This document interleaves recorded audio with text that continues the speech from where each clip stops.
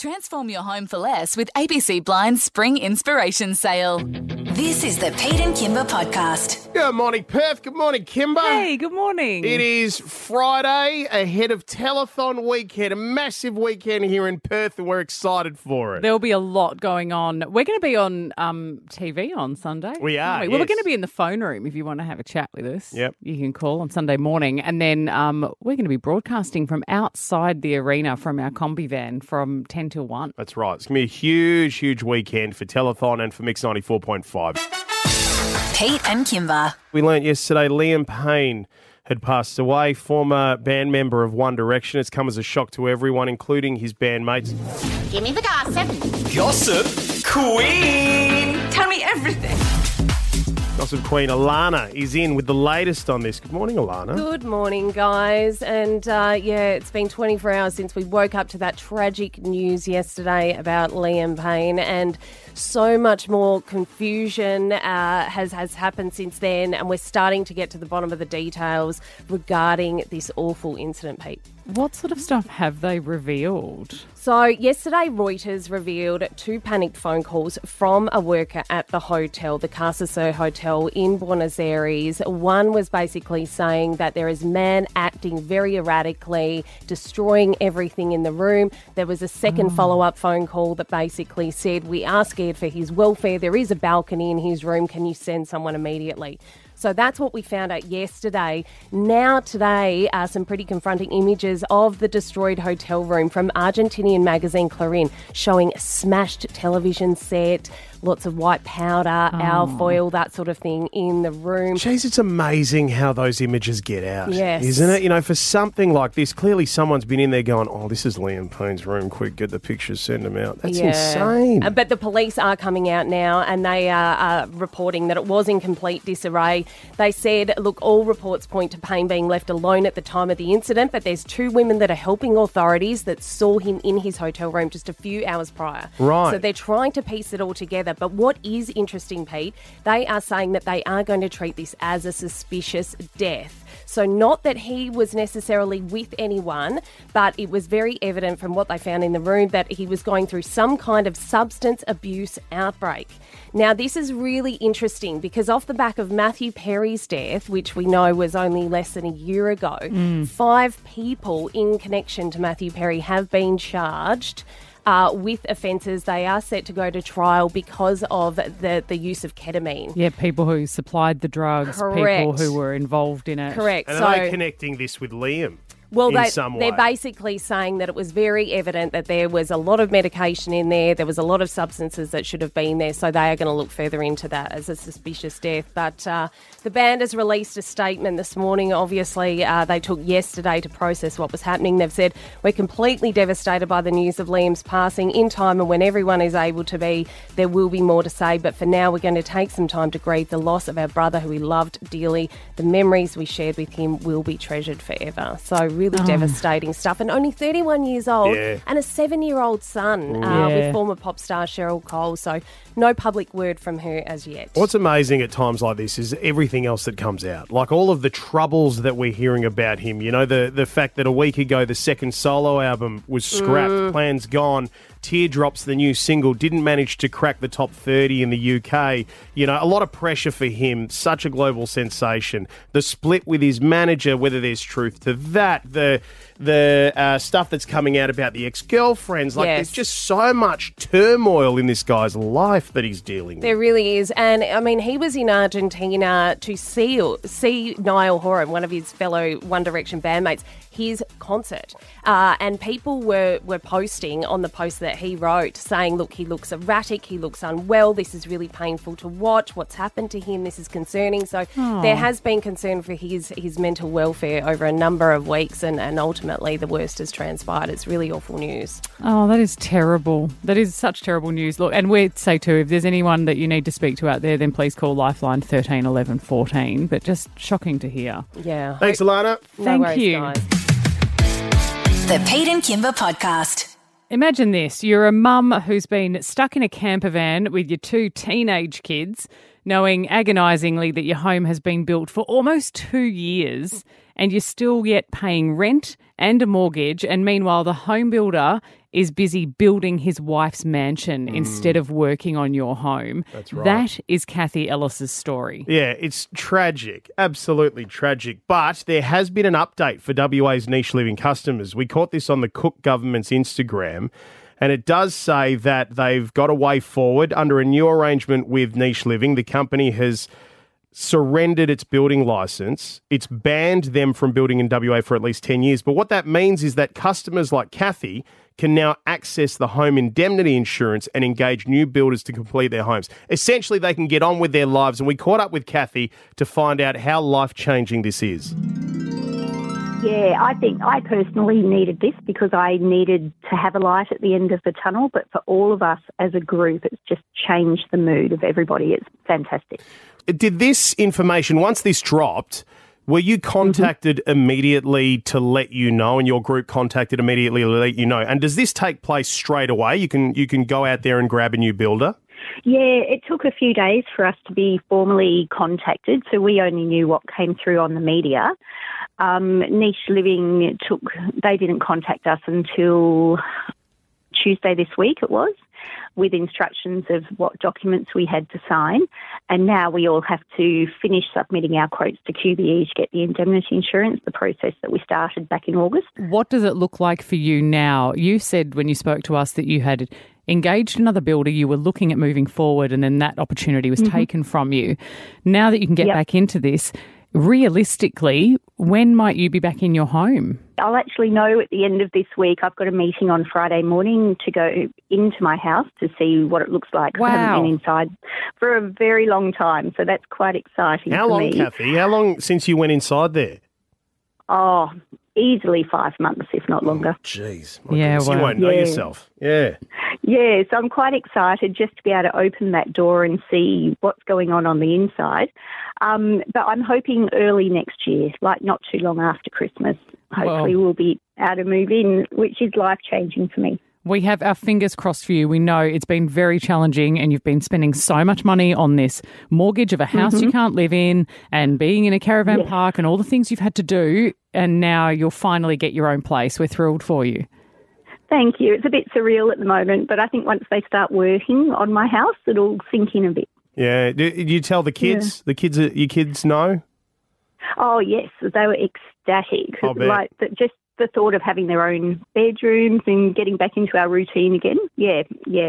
It's hard to explain to people how much that means when we haven't had that for a couple of years. I think people understand, Kathy. Yeah. Everyone out there, for whatever reason, going through homelessness right now or finding it really hard to find that home stability would completely understand. It's been very emotional, but yes, so exciting.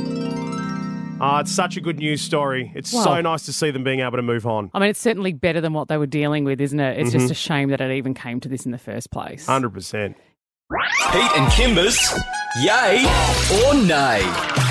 Producer Rami, hi. Happy Friday and happy Telethon weekend. Yeah. First one for Yay this morning. Having dinner with your partner, but different meals. 3, 2, 1. You know I'm going to say what?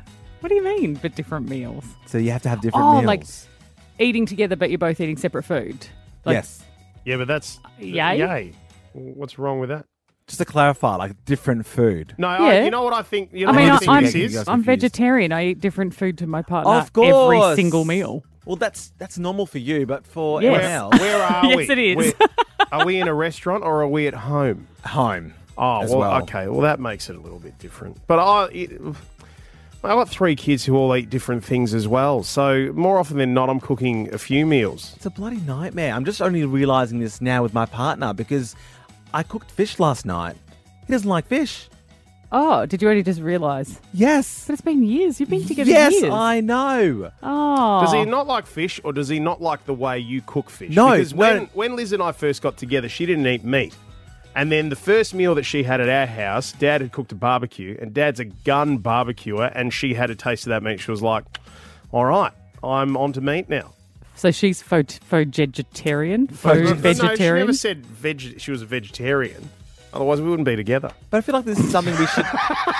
I'm just joking. I think I it's feel like pretty this is something standard. we should know before we get into a committed relationship because now No. now I realise I can never have fish in my own home. Yes, you can. You just eat it. You just eat it separately, like it's standard. No, it's getting dumped. Second one. Jake. We'll take you, Jake. Buying a pet because your kids want one. 3, 2, 1. Nay. Nay. Oh, It's irresponsible. I know. I want to say no, but You don't just get a pet because your kids asked for one. I was in a pet store yesterday, and You can't get another dog. no. We're good with the one we have. Yes. But I saw hermit crab. I'm very close to either buying hermit crabs or a fish. Because your kids want one? Yes. Yeah, that's I'm okay. very close. Why is that okay? Because they it don't- teaches them. they- No, it's a good life lesson. It teaches them impermanence. And they don't pee. They realise nothing lives forever. Oh, come on. That's They don't True. pee and poo everywhere as well. yeah, they do. Unlike a puppy. It's just different. It's just different. The Pete and Kimber Podcast. We have this sort of long-term relationship with Ant Middleton on this show. He's a good friend of the show. And it dates back a long time because we'd played a few tricks on Pete. Like in the beginning, we'd done like down the phone while we were talking to him. We'd put you through a push-up challenge and a few other things. So you had been a little bit nervous around Ant when we finally got Ant to come into the studio for the first time. Yeah, because I've got mad respect for the guy. Yeah, Like, and- I like him. And that was the thing. So you were a bit nervous and we actually set Pete up and we did it so well because we said Pete's going to be suspicious. He already doesn't trust Ant. So what we'll do is we'll wait till we're 3 or 4 minutes into an interview with him when he thinks everything's fine so that Pete won't be sus. But Ant was already ready to make Pete panic. And we'd really set him up to go, hey, Ant, can you overreact? And we'll get Pete to ask about your kids. And whenever he mentions the kids, you can freak out. And this is what took place. You got 5 kids, right? I feel like you've hacked parenting with this book, where you could literally just give the kids the book. The chapter 15. You think you know everything already? Oh, I did say that I didn't want to talk about my children. oh, sorry, I didn't know that. Is it? Sorry. Sorry, I Is had that- no idea. I wasn't told that before, but that's okay. Well, Are you okay to continue? Are you? Sorry. I'm just messing with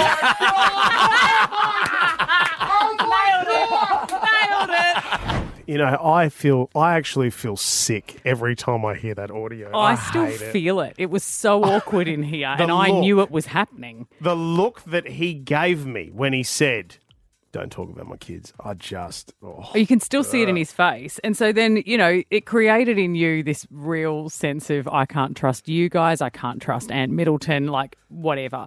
Every time we speak to him and you're uncomfortable. Now, you didn't realise this, but Ant had come back into Perth another time and we said, well, why don't we set Pete up for a blackout challenge? Now, blackout challenge is where the producers put noise-cancelling headphones on our ears, they cover our eyes and they take us to anywhere. And once we remove the masks, we just have to deal with whatever circumstances in front of us. So you didn't know what was coming. What we actually did was took you to the Ninja Academy, and as soon as you took your mask off, Ant Middleton was about 1 inch from your face. Oh, get out. That's wet.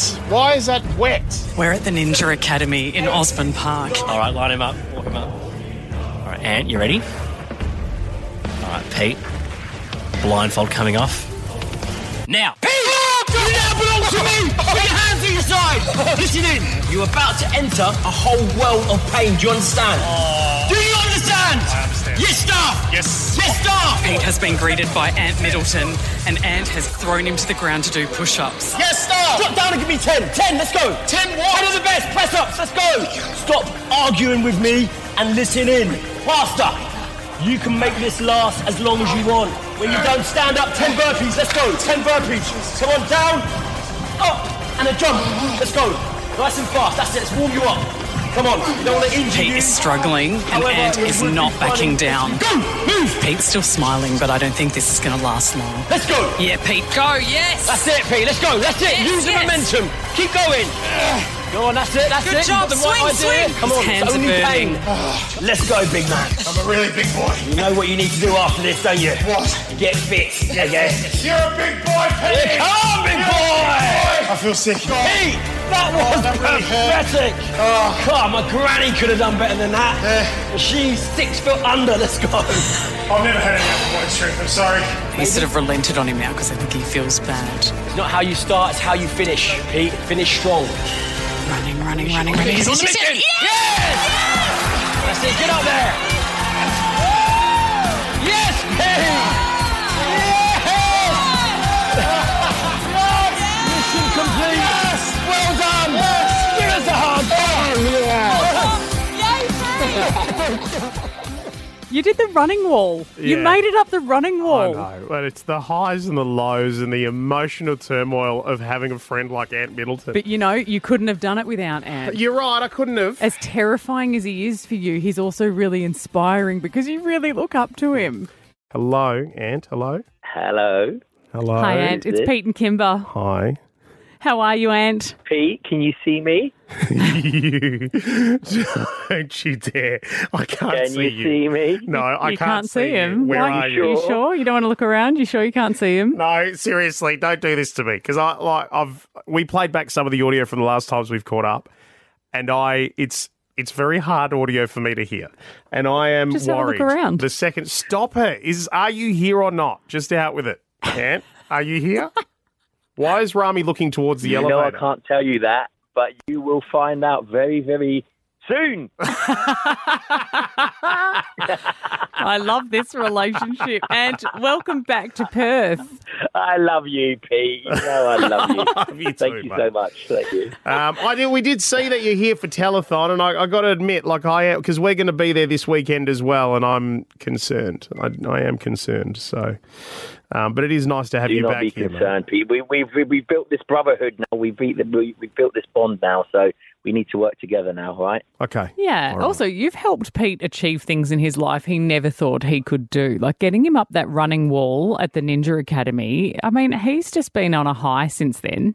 Do you know what? He was absolutely phenomenal. I have to admit, I was actually really, really impressed because you smashed it that day, Pete, to be fair. Thanks, Ant. Well done. Yeah. Appreciate it, mate. Thank Now, you. and given that you are in town for Telethon, I mean, we know you did Telethon last year and you absolutely loved it and said, we pride ourselves on the fact that the people of WA, the charity and the way we look after each other is second to none. What are you looking forward to the most about this weekend? I just love being in Perth. I love the people. I love coming together. You sort of run your own stuff here as well, don't you? Almost like your own little Luxembourg, big Luxembourg. You like to do your own stuff. I love that amongst yourselves. You all rally together. You all get the job done. And when there's a goal or an objective, you chip in and smash it. And that's what I love. And everyone getting hooked up for the Telethon weekend. It's phenomenal to see, and I love being part of it. Absolutely unreal. Well, we're thrilled that you're back here. Although, and a difficult couple of days, we believe that you were friends with Liam Payne from One Direction. Yeah, so good friends with Liam. I'm so sorry. That must be over awful. here and hearing the news. Yeah, I feel for the family and for his son, and yeah, it was tough. It was a tough bullet to bite, that one, because he's 31 years old. And I know him well. We chat on the phone all the time, and I only lived about 45 minutes away from him. So any time he'd call me when he just wanted to chat, just pop in the car, and we'd have a good chin wag and catch up. And that's not going to be there anymore, and it's quite sad. I just feel a bit bad that I couldn't be there for him when he was in Argentina. But listen. You've got to think about the family this time, and hopefully they can rally together and start to process what's gone on, because wow, talk about shock. Yeah, very. Mate, thank you for being here. Thank you for being a part of Telethon. It's always great to have you in town every single year, especially under such circumstances as well. And look, I do mean it when I say I do hope we bump into each other this weekend. It'll be really nice to catch up with you. No, I really hope you run into each other this weekend. Well, listen, it's great. It's always great to hear from you guys. It's always great to be in your company. So we will definitely catch up some way, shape or form this weekend. Looking forward to it, mate. You take care. We'll see you then. Thank you so much, guys. See you soon. Transform your home for less with ABC Blinds Spring Inspiration Sale. Save up to 40% off indoor blinds, shop shutters and sheer curtains.